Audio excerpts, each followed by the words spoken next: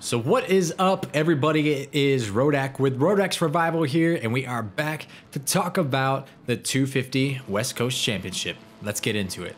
Now, I don't know if anybody has seen the entry list already, but it looks like we could have a pretty good West Coast series. And just real quick, guys, if you haven't checked out my 450 class breakdown, kind of giving my A1 predictions, some early championship predictions, and talking about some of the riders, go check out the last video.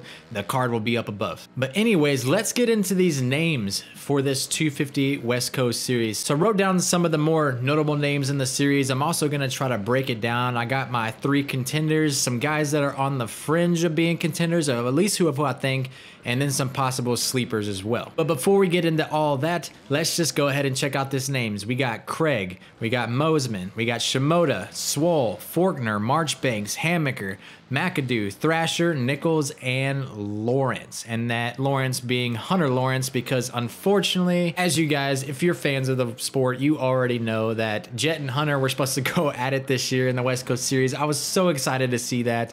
And Jet went down, so he's gonna have to race the East Coast Series. So what I'll do, guys, is I will work my way back. I will do the sleeper guys first, then the fringe, and then the contenders, and give my A1 predictions after that. So who I have as sleepers, I have Thrasher, Moseman, Marchbanks, and Hammaker. Now, I know Thrasher has won some races, but we have such a small sample size. I just really don't have that trust in there to throw him in there in the fringe of the contenders, just because I believe he has what, two wins now. I know he has at least one, but we just didn't get big enough of a sample size last year. So if he comes into A1 swinging, then sure, he'll immediately jump up in my list, but I just don't know at this time. And then I have Moseman on there, and I know he's been in the class for a while. He got that final victory last year, but there just always seems to be some bad luck going on, whether it's a mistake, a bad start, whatever the case may be. From the past, I haven't seen the consistency to be able to run up there and to be a top 3 or a top 5 guy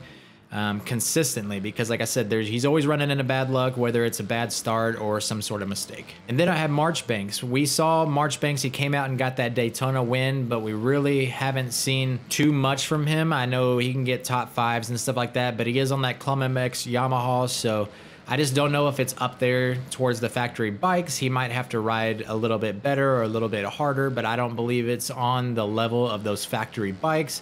So therefore, I had to put Marchbanks there because, again, he can have some bad starts. The consistency for me just isn't there. And then lastly, we're coming in with Hammaker, and Hammaker's kind of in the same situation as Thrasher. I'm just like, I haven't seen enough, so I know he's on that PC team. That bike rips. He can be up front. I believe if he has the consistency and mindset to do that, he definitely has the speed, but I just haven't seen enough of a sample size to go ahead and throw him into that next echelon of guys. All right, guys, so now we're coming into the fringe guys. Those guys to me are consistent top 5 guys. I don't necessarily see them as championship contenders, but I do believe they can make some noise and make some waves. So coming in first on that fringe category is Shimoda for me. And there's no knock against Shimoda. He is extremely consistent, but he does remind me of almost like a Ryan Dungey. Like, he's not gonna ever be the fastest guy, but he is super consistent.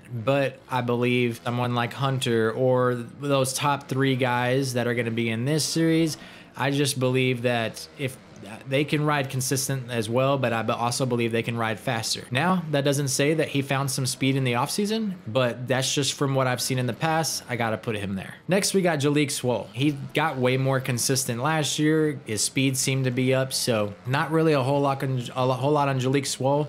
I think I'm just hoping that he has a good season. I think he has the potential to be really good. Do I see him as a champion this year with Craig and Nichols and Lawrence being in there? I don't, but I do believe he can be on that like fringe top 5 guy every single week in and week out. And next to maybe your surprise, but also mine when reading through the list and breaking down each one of these categories that I'm going to have, is Austin Faulkner. Faulkner did not have a good season last year. I don't know if it was the wreck in the final round and he's just not trying to get hurt, or if he's trying. I don't know what's going on with Faulkner. Hopefully, maybe he rebounded this year.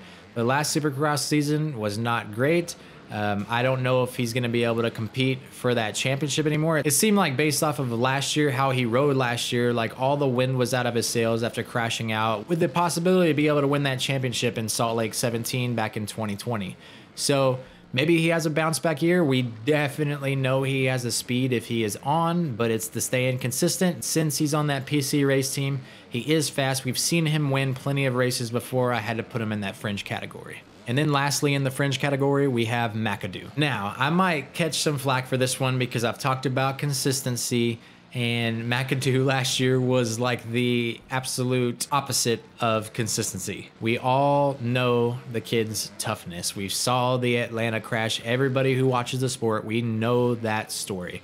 And it was amazing, but he also had like 3 other huge crashes in the same series. The kid has the speed to win. It's one thing this year. If he can come out and be consistent, I believe he has a chance at the championship, or at least a top 3, if not a top 5.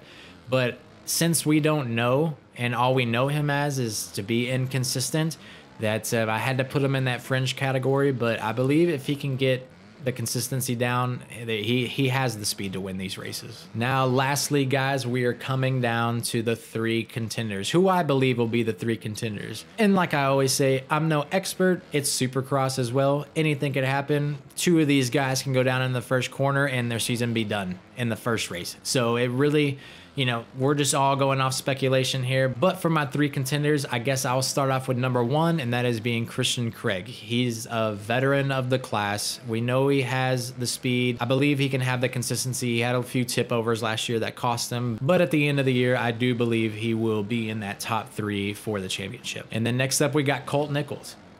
Colt Nichols proved it last year. He won a 250 championship last year, so there's no reason to believe he can't be fast and consistent. He was the most consistent last year, was super fast. No reason to believe he can't do it again and can't just get back-to-back championships. We saw Ferrandis do it. We saw Sexton do it. So there's no reason to believe Colt can't do it. And that is really my only argument there, is I believe Colt can do it again. And coming in with the last of these contenders, Hunter Lawrence. Hunter's fast. Hunter's pretty consistent. I do believe he needs to get some better starts this year, which I think he'll have that dialed. He was second in the championship last year. No reason to believe he won't be in that top 3 again. No reason to believe that he can't also win this championship. He has the speed. He has some pretty good consistency. If he can have some better starts, I do believe Hunter could be your 250 West Coast champion this year. Now, the A1 predictions. Let's go ahead and get those out of the way. Now, for me, who I believe is going to be on that 3rd step of the podium, I do believe it's going to be Joe Shimoda. And for 2nd place, I have Hunter Lawrence. And then finally, the winner of A1, I have Colt Nichols. And just like I said with Lawrence, there's no reason to bet against Colt Nichols. It's kind of just like how you trust somebody. You trust them until they give you a reason not to. He gave us a reason to trust him. He won the championship last year, so there's no reason to trust that he can't come out and repeat it again this year. And I think he's going to come out firing at A1. And yeah, I think Colt Nichols is going to be on the top step of that podium at A1, but who knows? We'll just have to wait and see. Now, again, guys, if you haven't checked out my 450 class breakdown here before we get to A1, go ahead and check that video out. It is the video that I posted yesterday. And if you like this video, please go ahead and smash the like button. It really helps out. If you like the content, go ahead and hit the subscribe button. And guys, if you have your A1 predictions, your championship predictions, any sort of suggestions that you want for me to make in future videos, go ahead and leave all of that down in the comments, and we will see you all in the next video. Peace.